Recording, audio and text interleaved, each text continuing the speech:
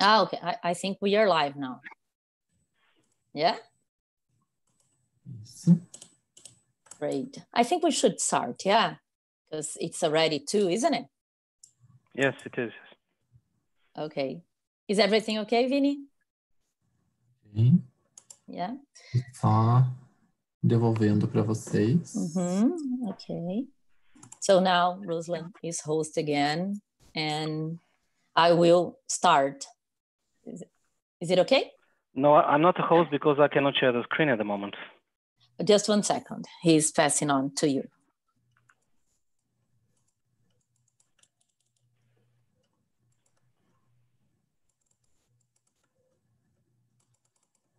Só devolvendo.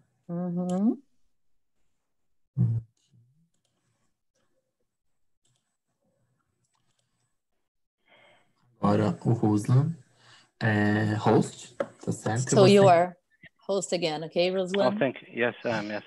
Nice. Great. So good afternoon, everyone. Thank you very much for joining us for the first of a series of lives offered by ABRAPT, Brazilian Association of Researchers in Translation. You are very welcome to this live, and questions may be sent anytime through chat on YouTube. Yeah, so feel free to ask questions, and Professor Mitkov will answer as many as he can after the lecture.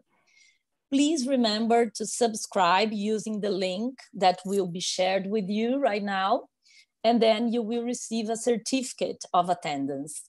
And you can also use the chat for doubts, and we'll be glad to help you with anything you need.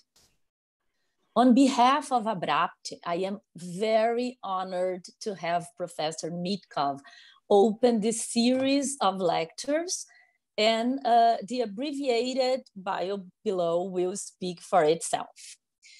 Professor Dr. Ruslan Mitkov has been working in natural language processing, computational linguistics, corpus linguistics, machine translation, translation technology, and related areas since the early 1980s.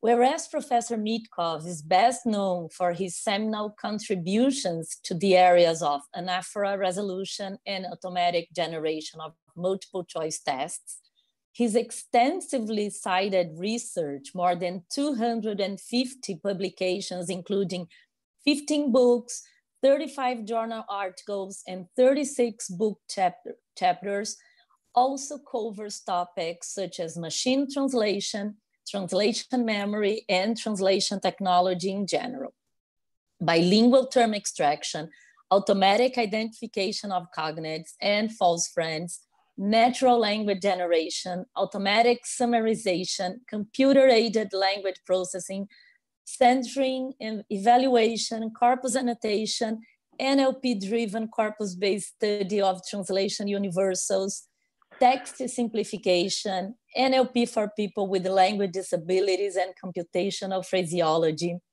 Mitkov is author of the monograph, Anaphora Resolution, published by Longman, an editor of the most successful Oxford University Press handbook, the Oxford Handbook of Computational Linguistics. Current prestigious projects include his role as executive editor of the Journal of Natural Language Engineering, published by Cambridge University Press, and editor-in-chief of the Natural Language Processing book series of John Benjamin's publishers. Dr. Mitkov is also working on the forthcoming Oxford Dictionary of Computational Linguistics by Oxford University Press, co-authored with Patrick Hanks, and the forthcoming second substantially revised edition of the Oxford Handbook of Computational Linguistics. Professor Mitkov is the coordinator of the first international Erasmus Mundus Master Program on Technology for Translation and Interpreting, of which, on behalf of Universidade Federal do Rio Grande do Sul, I am an official associated partner. He has been invited as a keynote speaker at a number of international conferences, including conferences on translation and translation technology. He has acted as program chair of various international conferences on natural language processing, machine translation, translation technology, translation studies, corpus linguistics, and an offer resolution. Dr. Mitkov is asked on a regular basis to review for leading international funding bodies and organizations and to act as a referee for applications for professorships, both in North America and Europe. Ruslan Mitkov is regularly asked to review for leading journals, publishers, and conferences, and serve as a member of program committees or editorial boards. Professor Mitkov has been an external examiner of many doctoral theses and curricula in the UK and abroad, including master's programs related to NLP, translation, and translation technology. He has considerable external funding to his credit and is currently acting as principal investigator of several large projects, some of which are funded by UK research councils, by the EC, as well as by companies and users from the UK and the United States. Mitkov is a professor of computational linguistics and language engineering at the University of Wolverhampton, which he joined in 1995 and where he set up the research group in computational linguistics. Professor Mitkov is also director of the Research Institute in Information and Language Processing. He is vice president of ASLING, an international association for promoting language technology. He also serves as vice chair for the prestigious EC funding program, Future and Emerging Technologies. In recognition of his outstanding professional and research achievements, Professor Mitkov was awarded the title of Doctor Honoris Causa at Plovdiv University. I'm sorry for the pronunciation of the name of the university, but then you can correct me. And in 2011, and in 2014, he was conferred on Professor Honoris Causa at Veliko Tarnovo University. Wow. But now this is my thought.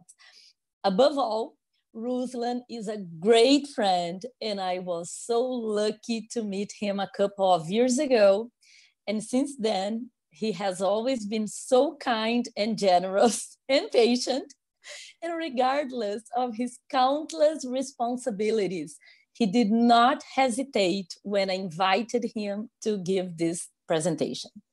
So I really don't know if I deserve such a consideration, but Ruslan has never said no to my request for him. So I have no words to thank you, Ruslan, for sharing a little of your knowledge with us today. And now the floor is yours. Thank you very much. Thank you very much. And I wish I was as kind as Rosane Rebeki, the president of the Brazilian Association of Researchers in Translation, who is organizing this series. Thank you very much for inviting me. So the pleasure is above all mine. So I would like to thank you. And this is what I'm going to say on my first slide. Now I'm going to share my screen. And then I'm going to start my presentation. I just need a second to go to the presentation. And I share the screen. And this presentation is named, actually the title is Don't Get the Translators Wrong. Deliver the best translators, interpreters, and tools instead. Well, this presentation was supposed to start with music. There's a wonderful song by the Pretenders, Don't Get Me Wrong.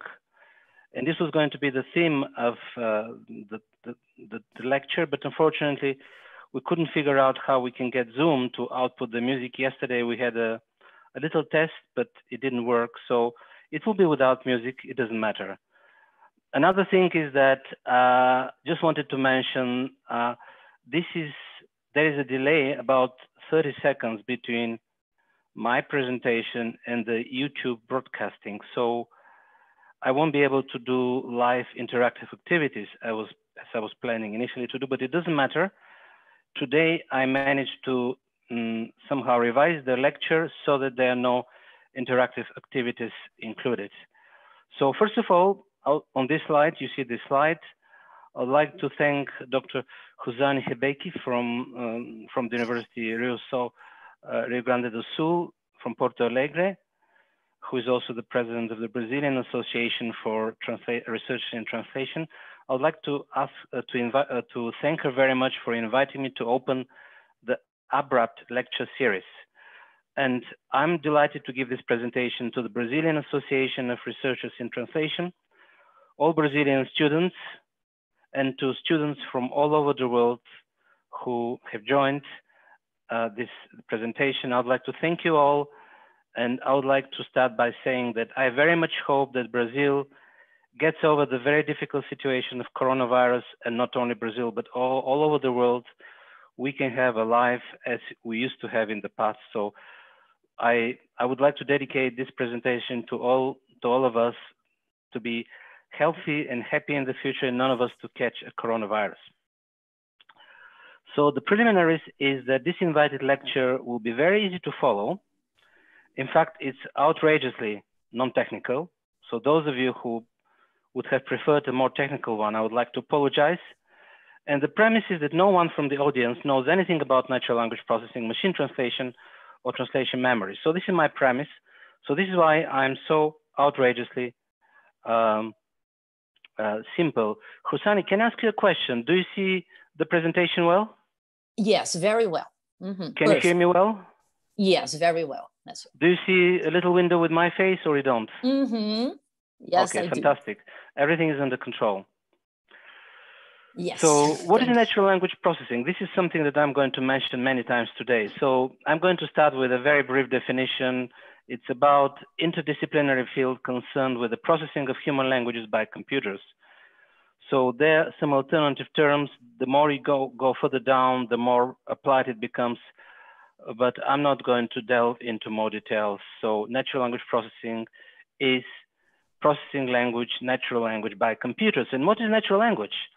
Well, we have natural languages like Greek, English, German, Portuguese, Spanish, Russian, Ukrainian, Serbian, Latin, but also Ancient Greek and Sumerian languages which have disappeared. Those are still natural. And we have artificial languages like all programming languages, like the musical scale, the musical language, Morse code, Esperanto, all those have been coined artificially on purpose by humans, and this is why they're artificial, whereas the natural ones have developed spontaneously in the history of mankind. I work on many topics. I'm not going to actually talk about them. My host mentioned some of them. Recently, I started working on digital humanities. I'm also started working on natural language processing for interpreters, and for natural language processing for social media, we identify hate speech, among other things. So let's have a look at snapshots in time. Today, we're going to talk about translation technology mainly, not about any other topic that I pursue. Let's take a snapshot in time and go back in the history. So I'm going to ask you a question. In fact, I'm going to answer this question. Where was the first computer developed? So the first computer was developed consecutively in a sequence of events in Germany between 41, 43, in the United Kingdom 44, and the United States 46. So I'm going to avoid historical and political debates and arguments who was the first. We can assume that every next version was slightly better than the first one, but let's assume for the sake of political correctness to say that the first computer was developed in Germany, United Kingdom, and United States. But remember the year, it was between 43 and 46. Remember this year very well, 1943, 1946. Why? Because, and this is how the first computers looked like. They were very big, they were a huge premise, and they were very slow. They only would operate in air conditioning. So this was the time when nobody from those who attended the lectures that today were born. So it was a long time ago. So the beginning of machine translation was only 1 year After that, Weaver, who was an American statistician, had this very simple idea. Let's take the source language, let's encode it, and then we shall decode it into a target language. And this is called machine translation. This was a very simple, and by the way, a very silly idea. Why? Well, because, I mean, he underestimated many things. So his idea that you have a language A, then encode, decode again, then language B, and then you get a translation. So initially the first output of machine translation was very poor, to such an extent that there were all kinds of jokes. There was a joke saying that there was English to Russian machine translation program who would translate "the spirit is willing, but the flesh is weak." This is a Shakespeare quote into Russian, and then back from Russian into English. And then the back translation into English was different. It was, "the vodka is strong, but the meat is rotten." This was a joke. It never happened, but many textbooks in machine translation keep on giving this example. Well, the joke means that the quality was pretty poor at that time. And he failed, and he would have failed even if he had the supercomputers of today. His view was very simplistic, and language is irregular and ambiguous. And don't forget that the ambiguity of language is one of the biggest problems that computers have when trying to process natural language. So this is a message that I would like you to remember. I often show this slide in my presentation. So language is irregular, has many exceptions, and is also ambiguous. Talking about ambiguity, I know that most of you speak Portuguese, but I'm sure that you'll understand this example in Spanish. So the Pope goes to Cuba, and the Cuban guy asks his friend, "How is Pope in English?" And then his friend says, "Potato." And then we have the slogan, "Welcome potato." Why? Because in Cuban Spanish, Papa means both potato and Pope. And so the friend took the wrong meaning. So this is why you have this welcoming slogan, "Welcome potato." So this is lexical ambiguity, where one word could mean more than one thing. Semantic ambiguity is where you have one word which has two different semantic roles. On this cartoon, the rabbit is ready for lunch. The rabbit has the semantic role of agent, so the rabbit is ready to eat something, but on this cartoon, the rabbit has the semantic role of patient, so somebody is going to eat the rabbit. This is why this sentence, "the rabbit is ready for lunch," is ambiguous. And if you look at this example, we serve only men here. This is also ambiguous. Why? Because men can have two semantic roles. So either men are the recipients, they're given drinks or food, or the men are on the menu. So this is why this is ambiguous. Do you still hear me well? Yes, perfect. Thank you very much. So as a result of the first very poor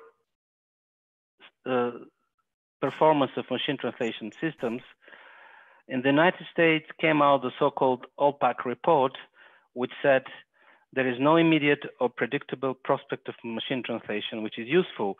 As a result, the United States and many countries in the world stopped the funding, and for about 20 years, there was no research on machine translation. The only 3 projects underway was one in Macau, one in Hong Kong, and one in Grenoble in France. Until '85, when the Japanese invested a lot of money in their project for 5th generation computer, they had a huge research group in Kyoto, where they developed a lot of promising machine translation programs, and only in '85, 500,000 pages were translated by computer. So 70 years on, machine translation has taken off. Machine translation is getting better and better. It works very well in some scenarios, and it also works well for gisting purposes, not always, of course, but it provides billions of translation a day for 200 million users. It surpasses what professional translators handle in a full year. And machine translation has really taken off because statistical machine translation was the hit of the last 20 years, apart from the last 3-4 years, where neural machine translation based on deep learning is the buzzword, and neural machine translation is doing really very well. So Google Translate has outperformed Systran and Prompt due to the availability of huge bilingual data, and very often machine translation works in combination with translation memory, which makes it also useful for professional translators. Deep learning is now incorporated in almost every system, and the results are even better. It is even used by professional translators. Even 6 years ago, I'm chair of one of the leading conferences in the field of translation technology. It's called Translating at the Computer, takes place in London every November.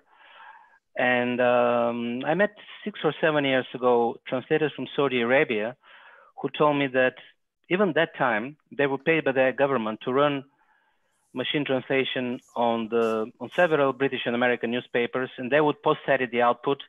And by doing so, they would get more translations done. So even back in 2012, 13, they used to use machine translation as professional translators. So now it's used in the EC and many other organizations. So there has been some recent excitement about deep learning for machine translation, neural machine translation. You can see all kinds of those claims. There's all those companies like Google, like IBM, Microsoft are claiming that their translation is as good as the human one, SDL Trados, and some translators are even worried about their jobs. However, the reality is that it is a hype, it is a myth. If you look at this graph, this is a very interesting research by Philip Cohen, 2017, and also a former student of mine who is Brazilian, by the way, Sheila Castillo. She works now in Dublin. She and her colleagues conducted some experiments, evaluation experiments, and found out that neural machine translation is still way below the quality of human translators. So all of you who want to work as translators or are translators, please don't worry. Machines are far back behind humans. So as a result of the disappointment of insufficient quality in machine translation, and as a result of Weaver's dreams, which did not come true, we could say that automatic translation is still not good for professional translation, and it can be seen on many occasions, especially if you look at multi-word expressions. Multi-word expressions are like idioms, like collocation. Those are sequences of words which don't have literal meanings, and machine translation systems don't get them quite successfully translated. And there are many funny mistakes. So multi-word expression like it's raining cats and dogs, this is an idiom, it's a multi-word expression. Not every machine translation program will translate this well. This is another multi-word expression, fly off the handle. In English, I don't know whether you know what it means in English. Fly off the handle means to lose one's temper suddenly, and many machine translation programs will not translate this correctly either. So I made a few experiments. I'll show you a few slides. I took this idiom, kick the bucket, which means to die, this is an example from the Longman Dictionary of Idioms. And this sentence was input into several machine translation programs from English into Spanish. Many of you speak Spanish. Prompt is a program developed in St. Petersburg in Russia. You see that translation is pretty poor in Spanish. If you look at Systran, pretty poor in Spanish as well, if you compare it with the English source. If you look at Google Translate, a bit better, but still poor because the verb is not conjugated. Otherwise, estirar la pata is the correct multi-word expression in Spanish, to die. So this was 2015. I repeated these experiments in 2018. Why? Because in 2018, we had already neural machine translation, and all those programs would use neural machine translation. If you look at the results, they're pretty similar, pretty bad, pretty equally bad. So deep learning did not help much on this occasion. And we have here DeepL, which is one of the latest machine translation programs, which people speak very high about it, but still very poor. I want to ask a question. Do you speak very fast or is it okay? Do you speak fast? No, it's okay. Okay. Okay, so the multi-word expressions are pain in the neck for computers, and this is a fact. And the detection and translation of multi-word expressions is important for translators, for interpreters, for natural language processing programs. And I mean, translators and computers don't always have a very good relationship, by the way. And in 2015, I gave a keynote speech at the conference of the Association for Translators and Interpreters of Spain and Portugal. And the title of the presentation was Computers and Translators, a Love-Hate Relationship. And obviously, at that time, I would explain how nervous some translators are that they would lose their jobs. And I would give an example from a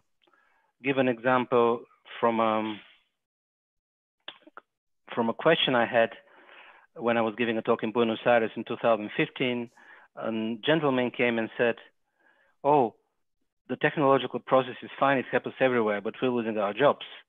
So I was planning to have an interactive activity with you to ask you a question, whether this is true, but obviously we cannot have this interactive activity because, as I explained at the beginning of my presentation, there is about 30-40 seconds delay between my presentation and its output on YouTube.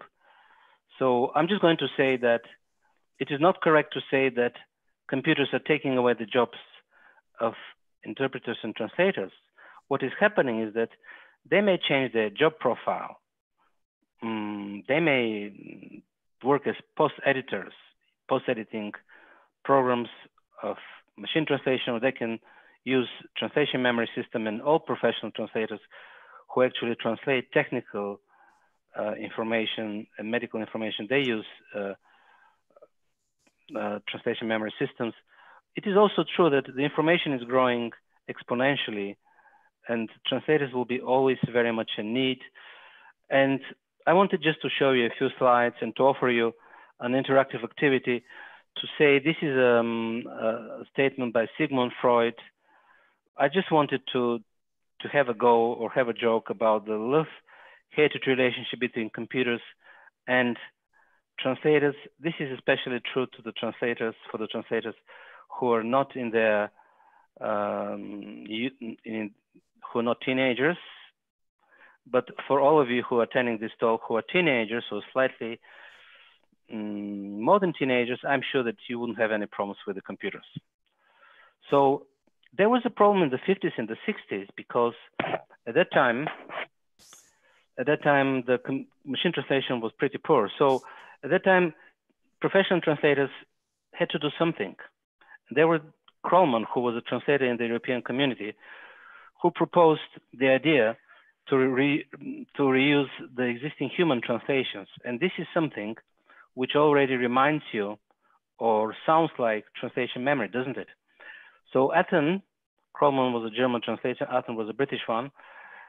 Atten went further in '79. He proposed not only the reuse of the exact same translation, but also the retrieval of identical text fragments. So, but also similar ones. So he was saying, let's not show to the translator the exact sentences they have translated. Let's show them something similar they have translated, and they can maybe simply change it a bit, and by doing so, they can save time.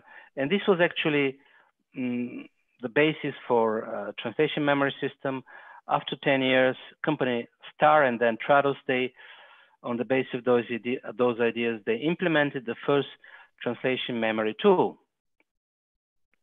And the translation memory system led to dramatic changes in the translation workflow. So what do the translators want? They want to have their productivity increased. They want to access and reuse ideas from previous translations. they don't want to translate the same sentence twice again. This is what they want. So this is something they want to do to save time. And this is an example of an interface from TRADUS, for those of you who haven't seen it. So let's imagine you're translating this sentence. To create an event object, please follow the action below. And let's imagine that in your database of previous translations, which you have been collecting, you have translated a similar sentence, but this time is to delete an event object, please follow the steps below. And then you have translated this sentence already into German, ein Event-Objekt-Solution, gehen Sie bitte wie folgt vor. So this sentence in German already exists. So what do you do? Instead of translating the above sentence from scratch, you use this one, and you simply change delete and steps into German. And so you click twice, and the translation memory system is telling you that there is a match, 84% fuzzy match. So it takes you a second to translate a sentence. So this is the philosophy of translation memory system, to save time for the user and also for the translator. So they're mainly for professional translators, the translation memory systems. They use a database of previously translated texts, and they compare how much a current sentence matches a previously translated one. They use the so-called edit distance as a metric. Since most of you are not mathematicians, I'm not going to say that this metric edit distance was proposed by the Russian mathematician Levenstein, and some people call it still Levenstein distance. So this is a metric which computes how many iterations you need to undertake in order to change one string into another. It's a very simple one, but I'm not going to go into it. The translation memory systems ensure that no sentences need to be translated twice, and those systems ensure consistency. They're very useful for translation of repetitive text and voluminous text. You wouldn't use a translation memory system to translate only one sentence. You would use it if you have to translate a document or a long text. And it's typical for technical text, medical text, legal text, where there are some repetitions. Those are the most popular translation memory systems. TRADUS has been on the market for many years. TRADUS, now it's part of SDLX, and it's a very successful system. WordFuzz is another success. In recent years, MemoQ has been the most used by translators, but nowadays even MemSource, because MemSource is a web-based translation memory system. MemoQ is a Hungarian company, MemSource is a Czech company in Prague, and TRADUS has been always a German company, but it was purchased by SDLX, which is a British one. So this is the business of translation. So the current translation memory systems, the commercial ones, have a lot of shortcomings. They can be easily fooled. And I'm going to give you the following example. Please read those three sentences. The wild child is destroying his new toy. The wild chief is destroying his new tool, and the wild children are destroying their new toy. So using the Levenstein distance, or the edit distance, the translation memory systems, the commercial ones, will say that 1 and 2 are more similar one. Why? Because they have the same syntax. And in fact, 1 and 3 are more similar semantically. You can see this. The only difference is that we have a plural of children and we have plural of toys, but all commercial translation memory systems will say that 1 and 2 are more similar. So they'll give a wrong match. So this is something we wanted to change. I'm not a translator myself. I have studied mathematics, my first degree, computer science, my second. I've been professor of linguistics and computational linguistics for many years. But I have worked for many years with translators and interpreters. So I was working with a translator from Buenos Aires who visited my research group back in 2005. And she pointed to me many shortcomings of the commercial translation memory systems. And I thought, okay, let's do something. Let's use natural language processing to improve the commercial translation memory systems. Let's make them more intelligent. So this is what I'm going to show you what we did. So this is simply a list of projects that we have had as part of my research group. This is the website of the research group, which is not up to date, by the way. We did not do much updates during the coronavirus lockdown. And we have embarked upon different projects, whether me with colleagues or me with master or PhD students. So our latest project where we have involved PhD students and other students that we worked with is using deep learning to improve, to identify semantically equivalent matches in the translation memory system. And Tarindo, who is one of my PhD students in Wolverhampton, he's actually the one who is playing the most active role in this project. And then in 2016, another PhD student of mine, together with colleagues, developed the so-called semantic textual similarity metric to be used in translation memory system. We wanted simply to be able to catch sentences which are semantically equivalent, not only syntactically close ones. So let me just, instead of going into technical details, I'll give you simply an example of a sentence. So if you could read this sentence, I like Rio de Janeiro, which is such an attractive and exciting place. Read this sentence, focus on it. And now please, and I would like to thank Payal, a student from India who is working with me. She is an excellent artist. She did those wonderful cartoons. So you read this sentence, read now this sentence, and which corresponds to a different cartoon. I love Rio de Janeiro as the city is full of attraction and excitement. So this is the second one, remember it. And now the third one, I dislike Rio de Janeiro, which is such an unattractive and unexciting place. So which are the ones more similar ones? Obviously, 1 and 2, of course, not 1 and 3. However, when we experiment with this sentence, this is the actually the edit distance. This is the metric which is used by the commercial translation memory systems, and this is our metric. This is actually a pretty low score, 72. Our semantic similarity metric gives, it only works from 1 to 4. It gives a higher score. And then if you look at those sentences which are very different, the edit distance, which is the commercial translation memory systems metric, gives 92, and ours only 1. So you see, we can fool very easily the commercial translation memory systems by giving them sentences which are very different and they think they're the same. But our actually semantic similarity metric is not full. So I think this is a very good example of how natural language processing can make, could revolutionize, in fact, the translation industry by making translation memory system more intelligent. So moving in the right direction, if you, just to summarize, you look in the first actually row, those are 2 sentences which are very similar, but edit distance gives it 72 score, ours semantic similarity 3, and those are very different, but edit distance is full, but our metric is not full. So this is moving in the right direction, and I'm very, very much encouraged by this little example, which shows that natural language processing has a lot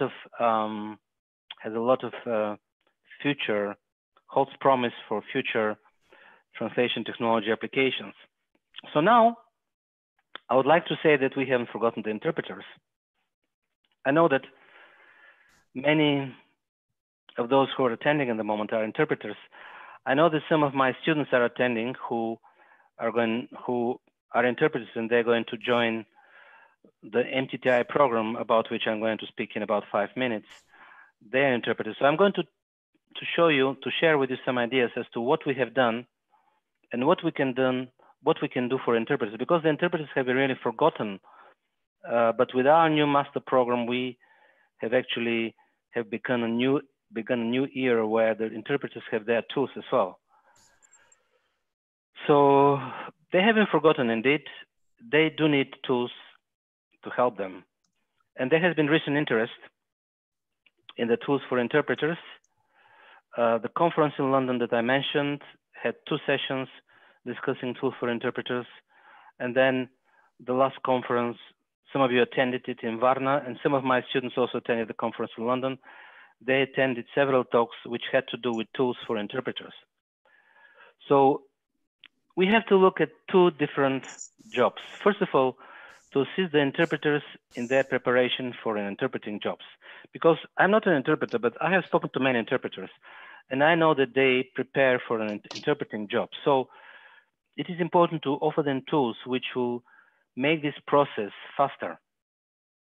We have already developed methodology. I mean, there are many new terms which emerge, recently coined. You won't find their translation in dictionaries and not in parallel corpora. So one of my PhD students and me, we developed for the last 2-3 years, methodology which actually extracts translation of multi-word expressions and terms from comparable corpora. This is something that works, and we have already this methodology. This could help interpreters find easily the translation of terms which have only recently appeared. And my students who will be working on interpreting technology, they could simply implement this into a nice tool. Another thing that we could do, we haven't done it yet, but we would like to do it, to do the so-called automatic overview generation. Imagine you're an interpreter, you would like to prepare yourself for the interpreting job. So instead of reading for days and days different documents, we can develop a system which can actually harvest the web and generate an overview of the fields in a matter of minutes. So this is an example of bioinformatics. So if the interpreter doesn't know anything about bioinformatics, so this could be done, and we could use our expertise in anaphora, coreference resolution, and text summarization. We have been leading experts in these 2 fields, so we can use this to develop such an application. This is a challenging one, but this will be very useful for interpreters. Okay, this is preparation for the interpreting job, but then you have during the job. I have spoken to a lot of interpreters, and they have told me that what would help would be text-to-speech flow on the screen. So it will be nice when you interpret to see the person speaking with the text on the screen. And they say also that those who interpret, they will benefit from having the names, dates, numbers, and even multi-word expressions on the screen so that they don't have to look for them, and even a support as to how they're translated into the target language. And I could envisage such a very simple application, which will use natural language processing tools. If you read this text,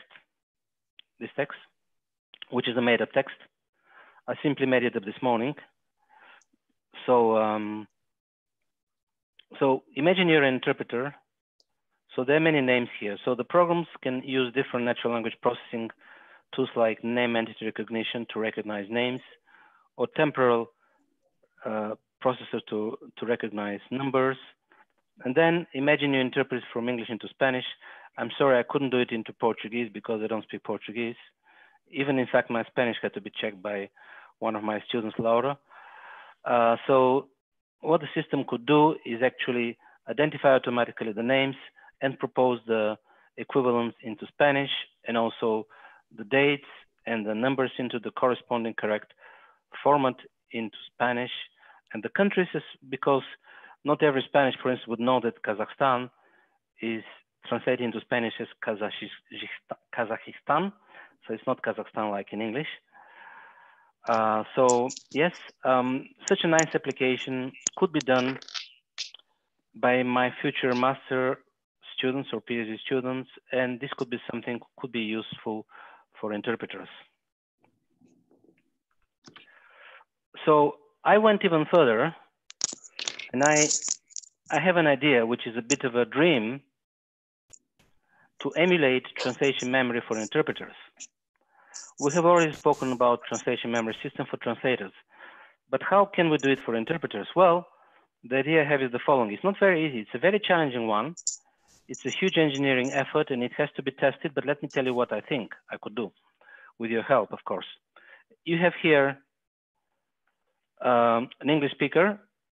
This slide comes with a sound, but I don't think you can hear the sound because we tried yesterday Zoom, it wouldn't output sound. And then you have a Spanish speaker. They don't speak, the Spanish speaker doesn't speak Spanish. So the English speaker speaks in English, and then we have an interpreter who actually has the so-called interpreting memory. So how does it work? Just like translation memory. Imagine you interpret for a long time, months and years, and all your interpretation job is saved. First of all, it's encoded into text, speech to text, and then saved as a file where actually you have the so-called interpretation memory. It's similar to the translation memory system. So each time the English speaker speaks, this gets converted into text. Then it's checked against the database of interpretation. So this is the interpretation memory, in fact. So then what happens is that basically, if this is what the English speaker says, this goes into the interpretation database memory, and then the interpretation memory finds that this sentence has been already interpreted into Spanish. And basically, this interpreter, the only thing she has to do to read it out, she can also consult information about what is common equity. It's a multi-word expression if she doesn't know what it is. And basically, this is output into Spanish. So this is a very simple example which shows how possibly we could do something similar for interpreters. It's more difficult because we have speech to text transition, but still it's not impossible. So now I'm proud to announce something which is very close to my heart, something which I designed with the help of my colleagues. It was my idea, and I'm very happy that this idea was funded by the European community. This is the first in the world Erasmus Mundus program technology for translation and interpreting. And some of the students who are attending this presentation are exactly from this course. So it is the first and the only master program in the world in technology for translation and interpreting. It has the Erasmus Mundus branding, which is important. It has a very strong research emphasis. The students will be working with leading lights in translation technology and with leading lights in interpreting technology. And it has a very strong industrial emphasis. In fact, what the EC, the European community, liked a lot about this program was the industrial emphasis. We have the top companies in the world who are associated partners, and they participate in this program. And if you remember when I listed those translation memory systems, the vast majority, if not all, are our associated partners. So how does it work? Students study 2 years. They study year 1 at one of the 3 universities, the partner universities, and year 2 in the other. So the language of instruction is English, and each student undertakes 1 month placement at a company or a non-EC university, and at least one of the placement, if not both, will be at the company because we want to emphasize the industrial experience. So basically they study in year 1, let's say in Malaga, year 2 in Wolverhampton, or year 1 in Sofia, year 2 in Malaga, or all those 6 combinations are possible. So students get a degree from each university where they study and a diploma supplement. The consortium has 3 core partners. We are the coordinators. I'm the coordinator of this program. And we have University of Malaga and New Bulgarian University. But I would like to tell you something which we have been keeping as a secret, but I'll tell you now. So even my students don't know it. The University of Ghent will join as a full partner next year, but they will only join. They will only have students in 2021. University of Ghent from Belgium. And we expect also the University of Bologna to join as a full partner in 2 years' time. So they'll be having the first students not earlier than 2022. So this is the first time I break this news, this information. And this is a list of some of our associated partners. Those of you who work in translation technology, I'm sure they know Trados, WordFast, MemSource, Transperfect, Star, Unbabel, who work in machine translation, Kudo, Televik are big interpreting technology companies. And we have universities like Universidade de Rio Grande do Sul, from where my charming host comes from, and also the University of Johannesburg, University of Surrey in the UK, University of Ottawa to be confirmed. And we're going to have also the Hong Kong Baptist University joining very soon. We also hope to have a university from the Middle East joining, either from Jordan or from Lebanon or from Qatar. This is something that we are looking at. So it is a very distinctive and unique program. It will prepare the translators and interpreters of the future who will be familiar with the latest tools and resources, but it will also develop, prepare developers of future technologies. On this program, the majority of the students have studied translation and interpreting, or languages, or computer science. We have some computer scientists who have studied natural language processing, but I would like to say that many of the students who have graduated from languages and translation and interpreting, they learn to program, and some of them are also very good programmers, and I would like to congratulate them for their efforts. So we have 3 study tracks unofficially: translators who have advanced knowledge of the latest tools in translation, interpreters who have advanced knowledge of the latest tools in interpreting, developers of such tools, and natural language processing experts in general.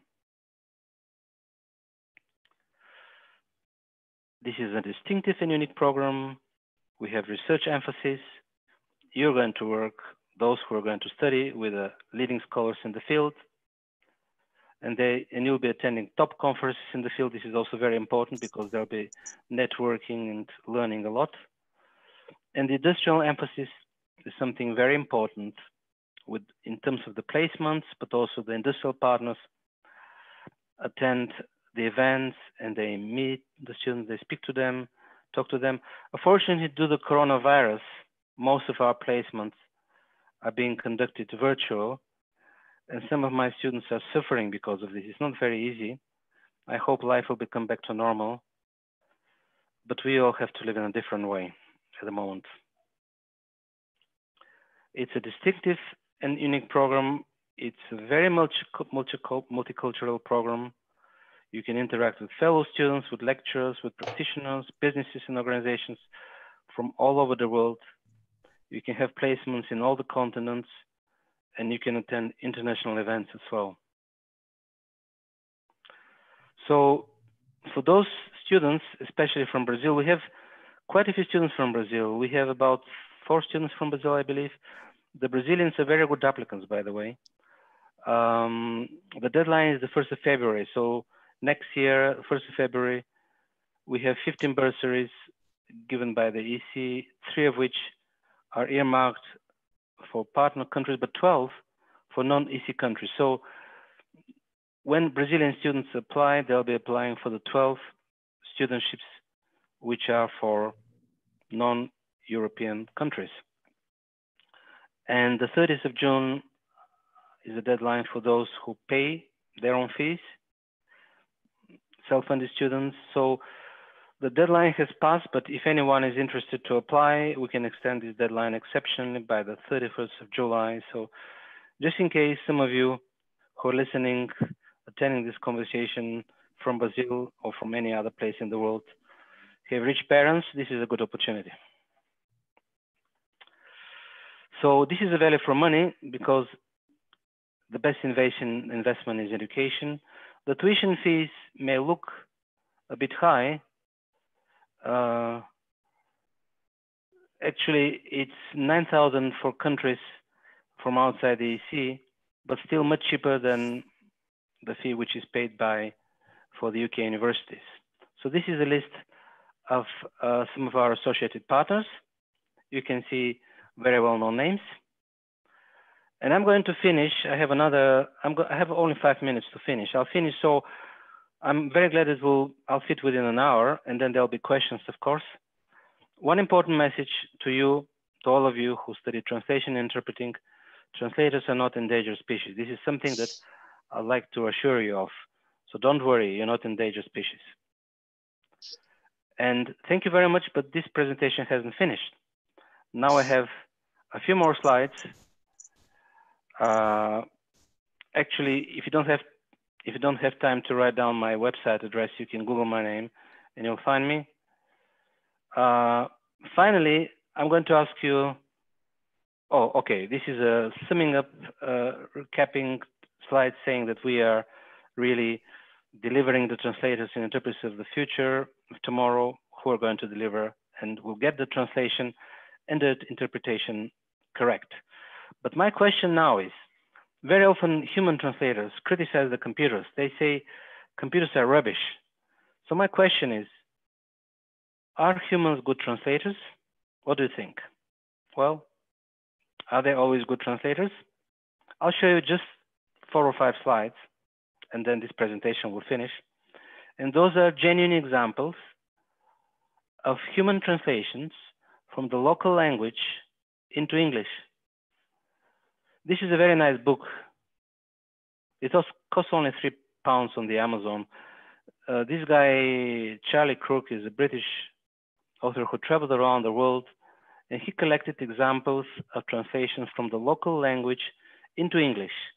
And this is a hotel in Taiwan, which says, translated from Chinese into English, if there's anything we can do to assist and help you, please do not contact us. And this is translated from Greek into English in Athens. Visitors are expected to complain at the office between the hours of 9 and 11 daily. And this is translated from Danish into English in a hotel in Copenhagen. Take care of burglars. And this is a real example from Rome, Italy, translated from Italian into English. Ladies, leave your clothes here and spend the afternoon having a good time. This is at a laundry in Rome, a real example. Budapest, Hungary, I like this one very much, translated from Hungarian into English at the Budapest Zoo. Please do not feed animals. If you have suitable food, give it to the guard on duty. And finally, this is how a menu has been translated from Arabic into English at a restaurant in Port Sudan. So this is how it says in English. I'm sure that you're going to find it very entertaining. So this was the end of my presentation. Husani, I would like to thank you very much once again. Now is the time for questions. Husani, can I ask you a question? When all this finishes, the presentation and the questions, do you mind if you and I and our colleagues from Brazil just spend 5 minutes on Zoom? I would like to ask how this lecture can be made publicly available on, yes, sure. on YouTube. Thank you very much. Thank you. Thank you, Ruslan. Thank you so much for this great presentation. I'm sure everyone loved it because I did, actually. And yes, we do have some questions, and then I will read them for you. Yeah. And actually, I was going to ask a question myself, because I was going to ask you if our young translators should be afraid of the machine. But you have already answered this, and you said that no. Yeah, I think we can do things together, and this can be very good for everyone. Okay. And yes, I will only ask. Sorry. No, I fully agree. We shouldn't be afraid of the computers. We should use them as our assistants, but we should not trust them blindly. Let's treat them with caution. Let's regard them as our assistants, but let's not be afraid of them that they'll replace us, because at the moment they cannot replace us. By the way, I'm very often invited to give a presentation in many different countries. They're asking me to predict the future in terms of natural language processing. They're asking me, what will happen in 200 years? What will happen in 200 years? What will machines be so intelligent that they'll replace humans? And I'm not a clairvoyant, but this is a different presentation, so I'm not going to talk about it, but I predict what is going to happen in 2200. By the way, well, just to reassure everybody, computers will be getting better and better, but they won't become as good as humans, not in our lifetime. So Yusin, I just wanted to say a few words about you. Thank you very much. I mean, they saw from the presentation that you're not only very friendly, kind and charming, but they also saw that your university is one of our associated partners of this EMTTI program. So those students who are listening, they are from cohort 1 and cohort 2 of our program. Now they know you visually. Maybe they will decide to go next year on a placement to Brazil. I hope next year it will be possible. There will be no coronavirus. Mm-hmm. Oh, I hope they can come. They will be very welcome. Okay, very good. So can I read some questions and then maybe you could answer them? And there are some comments as well. So let me see here. Do we know who answered the questions or they're anonymous? Other questions? No, they are not anonymous. Valkyria Teixeira asks you if it is possible to make a postdoctorate course through this program of yours. Is she asking to do postdoctoral research, or is she asking for funding? Well, actually, I don't know if Valkyria can give us some more details, but the question is just, is it possible to make a postdoctorate course? It is possible. I think she was talking about this master's. It is possible. At the moment, we're a bit difficult with the funding because of the coronavirus. They have frozen our funding. But I suggest that if she's interested, could she please give her my email address and she could write to me and we can discuss it. Sure, thank you. So technically and theoretically it's possible, but we need to discuss the details. Okay, great. Leonardo Pedroso asks you if you believe that MT with AI embedded and all the developments that are being made on the CAD tools will completely replace professional human translators in the future. Well. No, I don't think so. I think it will make I think I mentioned that human translators will not be replaced. Much of their job profile may be changed. So they'll be using more and more CAD tools or machine translation. And they may act as post-editors very often, more than translators, but they'll keep their jobs. It's simply their way of work will change a bit. Yes, sure. Elisa Teixeira, a friend of mine, actually, she's a Brazilian as well. She's asking you if there are any postdoctorate opportunities or projects we could join as collaborators. I hope so, because I need to do this. Yes, we can do so. And don't forget that we have also opportunities to collaborate with you on two fronts. If Britain doesn't have the hardest possible Brexit, if Brexit is somehow not so hard, and if Britain stays in the Erasmus Plus actually scheme where we could have student exchange. If you remember, we have Erasmus Plus collaboration with you, or we wanted to do at least one. This will give the chance for you and your colleagues to visit us and to work with us, but also to some of your students. They'll receive some funding from this scheme. So this depends on what negotiations Britain will have with the EC. I'm talking about countries like Brazil, which could join the so-called Erasmus Plus scheme. As for, we have also opportunity to collaborate a little bit within the EMTTI. The funds are restricted, but we still have some funding there. Great, thank you. Elisa has also said that one of her mentees is going to participate in this program. Yeah, Ana Beatriz Furtado, and she's very excited for her, and I'm sure she's going to have a great time there. What is her name? Ana Beatriz Furtado. Yes, I know her. I met her. I had a meeting with the new students. I'll have another meeting with her. So congratulations to your colleague and to her. Oh, thank you very much. A lot of people are asking for your email and the link to the program, the site to this master's program. You can either share with them right now, or I can do this myself afterwards. Well, I can, do you want to share this? I can send, actually what I'm going to do, I'm going to find the website address and I'm going to share it with you as a message. So,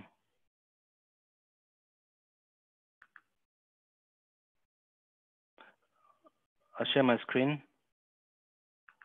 and then I'll send, do you see this website? So this, this is the website address. Okay. Great. Okay.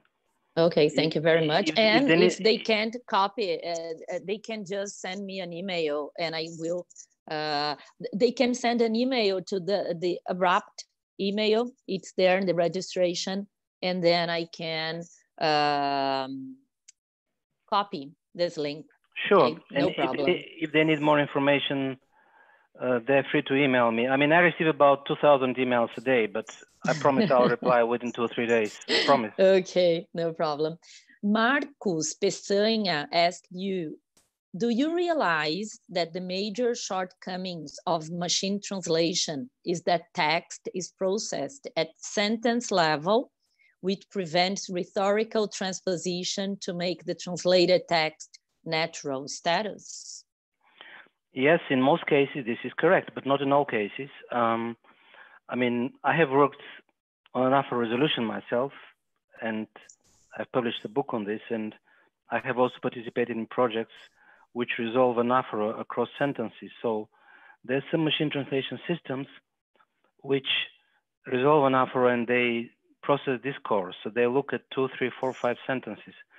But those systems are not commercial, unfortunately. So Marcos is right to a certain, well, to a large extent, in that the commercial systems don't do this. But this has to be done, and we have already done it at an experimental level, yes. Okay, thank you. Well, a lot of people are saying that they loved the examples you gave, and they are very excited about this master's program. So yeah, I think it's really, really interesting. Now, another question. Emre is Turkish and he's a very good friend of mine. So I'm so happy he's here. He said, Professor Mitkov told that computers won't take the translator's job, but what do you think about why translators believe this idea? So why do translators believe machine will take our job? Well, this is typical human psychology. Everybody's worried about their job. I mean, if I were a translator, I would be probably worried as well. We don't want to lose our job. Nobody wants to lose our job. So, but I'm talking as somebody who is an objective observer, and I can see what's happening. So translators don't lose their jobs. They simply become post editors if needed. This is what has been happening. So please don't be afraid. I mean, one thing that they could do, what might happen, in fact, is, I mean, first of all, literary translators will not lose their jobs because computers are not up to translating literary text yet. So we're talking about translators of technical, legal, medical texts. Okay, this is true that using translation memory, you can do it faster. This is true that using machine translation, in fact, machine translation can do it sometimes very well, but then machine translation will not be perfect. So you have to post-edit. You have to improve the output. So you'll still have to do something to do. Or it could be that you're involved, paid by a company which develops machine translation. Like I mentioned, a company, a very successful company in Lisbon, Portugal. It's called Unbabel. They're one of our associated partners. They're doing fantastic work on neural machine translation. So okay, you're a translator. You may not, at some point you may not be translating, but you'll be working for this company developing better machine translation software. So there are all kinds of opportunities. So interpreters, translators, please don't panic, don't despair. You won't lose your jobs. Stay with us, yeah? Okay. Alexei Kurilenko, I guess, asks, does NLP, natural language processing, has any association with corpus linguistics? Yes, definitely. Natural language processing operates on corpora. I mean, all the approaches which are developed, they use corpora for training, for evaluation. Also, deep learning and machine learning, they use corpora to train and to evaluate. So definitely. And in fact, the recent dramatic advances of natural language processing happened after 91, 92, when more and more corpora emerged, because corpus linguistics historically has been known since the 60s, but it wasn't that known that. I mean, we had Chomsky, who was not a corpus linguist, and he was against corpus linguistics. And then it was thanks to his influence, corpus linguistics somehow didn't develop as fast as it should. But if you ask leading corpus linguists, they will tell you that Chomsky is somebody very out of date, and they won't agree with him. So basically what I'm saying is that the real advances in corpus linguistics, the corpora started moving after the early 90s. And this is how natural language processing started moving fast as well. So they go hand in hand. Mm-hmm. Okay, thank you. But there is one difference. There are researchers who use corpus linguistics, like corpus-based translation, corpus analysis, without using NLP. And there are researchers who do corpus linguistics analysis using NLP. And those who use NLP are in a privileged position. So I would advise all of you who work in the field of corpus linguistics to consider using natural language processing tools to assist your studies and research. This is my advice. Okay, thank you very much. I need to do this myself. And when I come to visit us, we'll help you, no problem. Oh yes, and I will, for sure.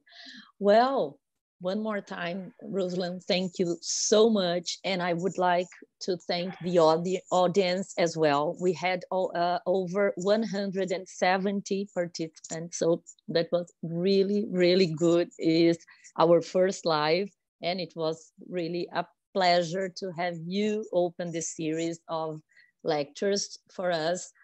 And I would like to tell the audience that we are going to have other lives, and our next one will be next week, this Wednesday at the same time, 2 p.m. with Christina Schaffner, who will talk about metaphor in translation, problems and solutions.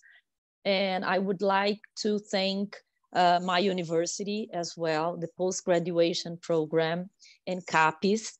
That's a program here for funding researchers, and CAPIS supported us and helped us promote this series of lives.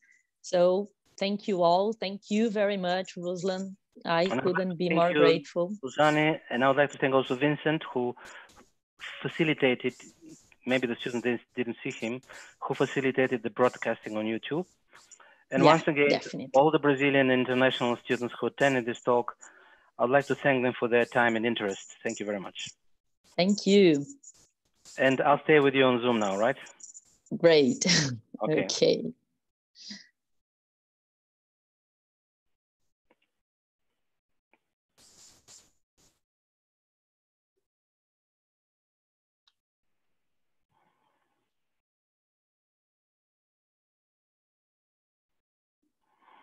Susanne, once the live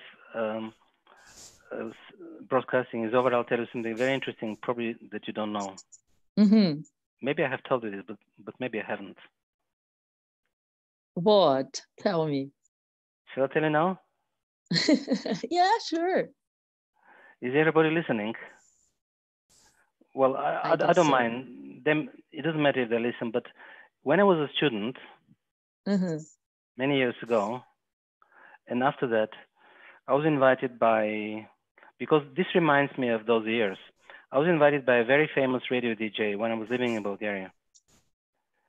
And for about 1 year, I mean, after I finished my studies, I simply started working maybe after 9 months, but I was doing musical radio shows, and I was a very successful radio DJ, by the way.